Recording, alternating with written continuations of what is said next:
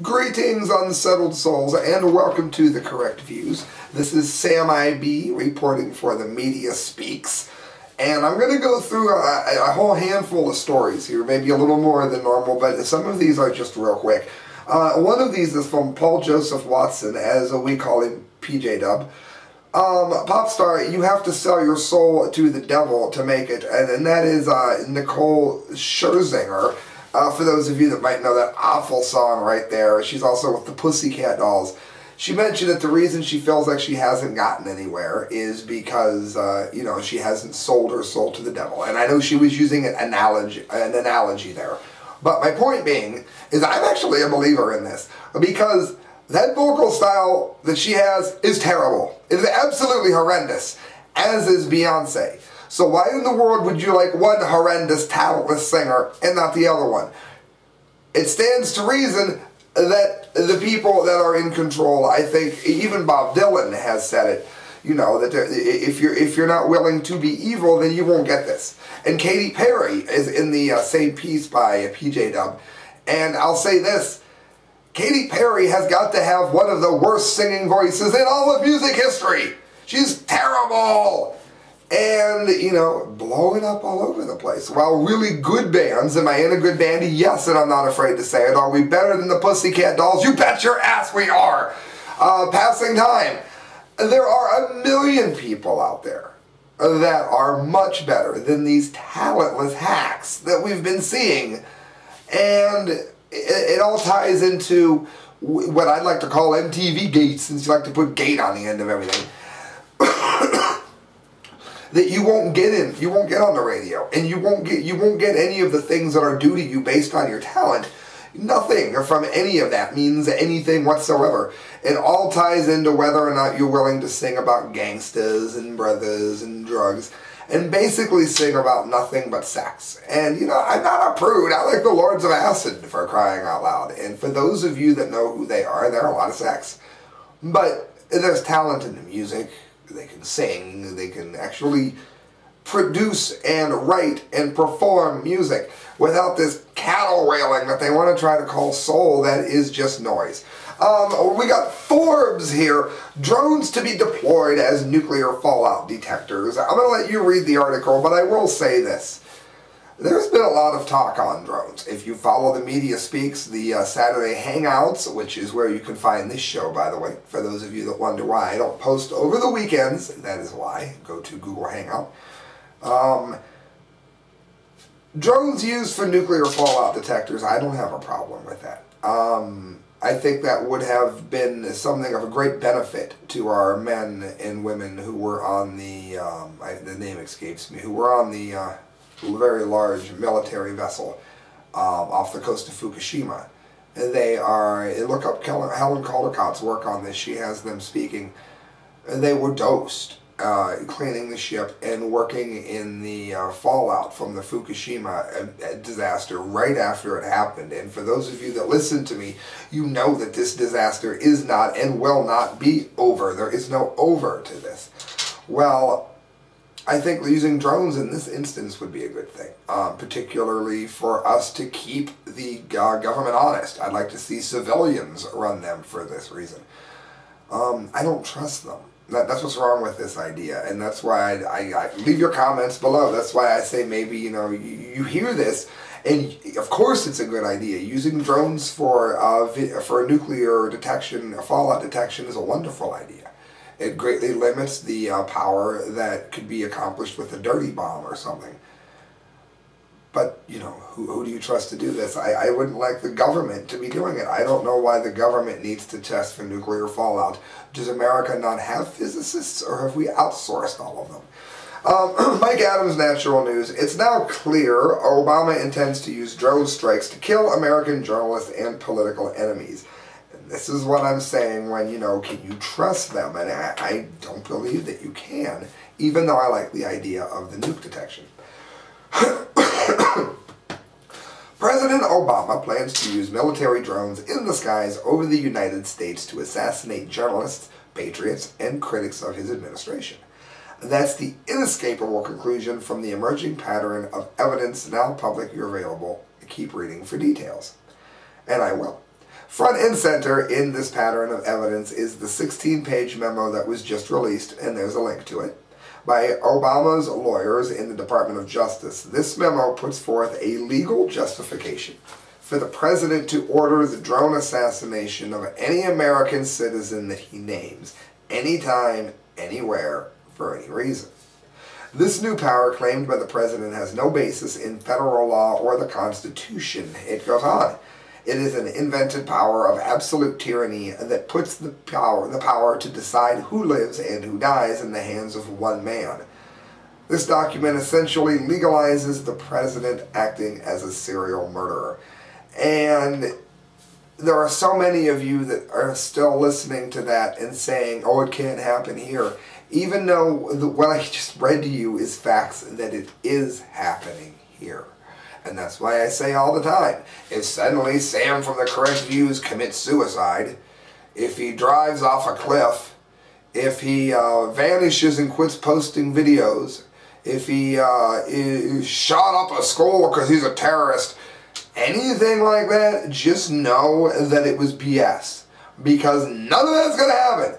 But that's the way that they want us painted. And then once they paint someone as an enemy, today it's a terrorist, who knows what it'll be 10 years from now, then they do whatever it is that they want to do. And if that means they can kill you, then they can take that one step further. I mean, look how the SWAT teams have been abused and militarized and put forth as an attack on people's freedoms to even decide what they put into their own bodies in some instances. It's disgusting. And that's why you have to be afraid of having the government doing these sort of nuclear surveillance issues, is because they are already saying they want to arm and arm them to kill us. And right there in black and white. This is from the Atlanta Wire. I hate this man so much. North Korea, that's Kim Jong-un I was talking about, as an unintelligent, uninspiring, and soon to be bombed by the UN. And I am no fan of the UN. Did I make that clear? However, if they rain on this little bastard's house, I'm not going to whine too much. I'll be the first to say that. And he's just a rotten, sleazy, scummy person. The military command of North Korea says that if South Korea and the United States don't cancel their joint military exercises by March 11th so that they can slaughter the South Koreans, I figured I would add that there, they can consider the whole 60-year-old armistice agreement totally over. The newest threat comes as China and the U.S. are reportedly drawing up new sanctions that they have negotiated together with and will submit to the UN Security Council to punish DPRK for its nuclear weapons test last month. Let's pause. How much of a piece of human filth do you have to be for even China to find you disgusting? You have no friends, Kim Jong unintelligent. South Korea and the United States began a series of war games on March 1st, an annual exercise that serves as a reminder to the North about the united front that they face from the two allies. It is also a helpful reminder that the Korean War was never technically ended. They typoed it, I didn't read it wrong. The DMZ that divides the peninsula enforces an armistice agreement that was signed in 1953. It was designed to create a ceasefire until a final peaceful settlement is achieved. But that never happened, and no formal peace treaty was ever agreed to. That's why the U.S. 8th Army never left, and the two nations are in a constant state of belligerence. No, they're in a constant state of belligerence because they are like, Kim Jong-un is like a little Hitler, a little swine, piece of garbage. The trouble was, Hitler was a good enough speaker in his time to be able to get people to believe his BS. Kim Jong unintelligible is not. Not only are you as disgusting as Adolf Hitler, but you are not as intelligent as Adolf Hitler. And that is even worse. And there isn't much worse than Hitler. Good job. Alright, Fox News, Health Department. Homeless can't eat deer meat. For those of you that know what the Dunce Cap of the Month Award is, the DNR, who are the people that wanted to give an outrageous number of penalties to a family for rescuing and then freeing a deer, was on the Dunce Cap of the Month Award for January. And once you win it, and then you're in the running for the Dunce Cap of the Year award. The DNR has stopped their harassment of that family. So the DNR, congratulations, this is a good thing. The DNR is no longer eligible for Dunce Cap of the Year. Therefore, January needs to be replaced, and I am making an executive decision. It is being replaced with this. This is taking the place of the DNR, because I'm not going to harass the DNR. We won. Common sense prevailed. They dropped the charges, and the Correct Views has no problem with them as it stands. Hunters across Louisiana are outraged after state health officials ordered a rescue mission to destroy $8,000 worth of deer meat because venison is not allowed to be served in homeless shelters. Now, I'm not going to read this whole thing, but listen to me. It was shot, it was taken to the deer processing place. It was not just shot and thrown at the front door. This was processed the way you and I would if we shot a deer and decided to, you know, take it to people that knew what they were doing so we wouldn't poison ourselves. This was healthy food, is my point.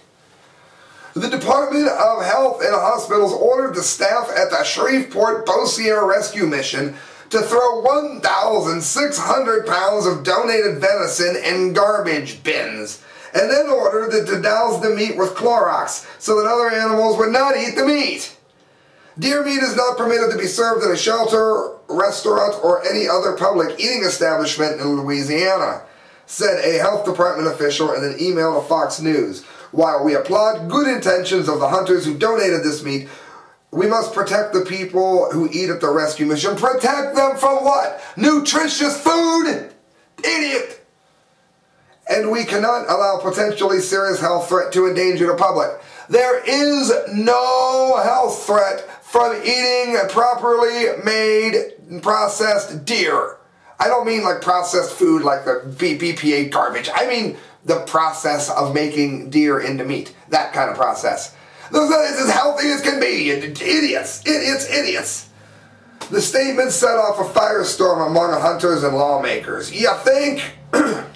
They've been doing this for years. Hunters have been going out and shooting them. And I always tell my friend the Creeper, his name is Sam too, he always wants to go hunting. And I said, if you find somebody that will process the meat that I kill, I'll do it. I'm not just going to shoot something to watch it fall over. But I would donate it. And then I came across this story and I thought, there you go. And now we have it. I'm not going to be able to send them an award because it costs them money to do that. But they have officially replaced the DNR. And it is very likely now that they will win the much coveted Dunce Cap of the Year. The last thing I want to get to, there's 3 articles here, and I'm going to let you guys look up a lot of this because I've reported on it some, but it has been a while. And these do tie together. The articles, I'm going to say what they are first. RT.com, SEALs pulled off duty over Bin Laden raid book. Huffington Post, Afghanistan helicopter crash, more members than 20 Navy SEAL of 6 killed. And the last one will be the New York Post, helicopter over Afghanistan. Now listen, basically what the gist of these stories are is that the government killed off or allowed to be killed, and I'll explain that in a moment, anybody that could possibly have been there the day that our country, under Obama, killed Osama bin Laden. It's no secret to anyone also that listens to the Correct Views to know that I don't believe any of this. I do not believe that Obama died, or excuse me, Obama. I do not believe that Osama bin Laden, I don't believe I can speak. I don't believe Osama bin Laden died the way Obama said that he did. Any more than I believe that a rhinoceros is going to come running across this room. No, because it's not going to happen. And that is exactly what didn't happen here. There were no rhinoceroses running through Congress, and there were no shooting of Osama bin Laden. Look, the man was on a kidney dialysis machine 10 years ago. Dragging it from cave to cave. The other thing is, my dad, who, for those of you know, he passed on this past October. He used to tell the story all the time. The state paid for him to become an LPN, a nurse. And when they flew the people on the students on the planes, they flew the class on a separate number of planes. They didn't fly them all together. And the reason that they did that was so that the planes, if God forbid it was to go down, it wouldn't kill out every student that the state had paid for. It was actually, you know what, it was the state spending money wisely. And if they're going to spend money, and on the state level, I certainly believe that they should be allowed to, then of course they're going to do that. Here's my point.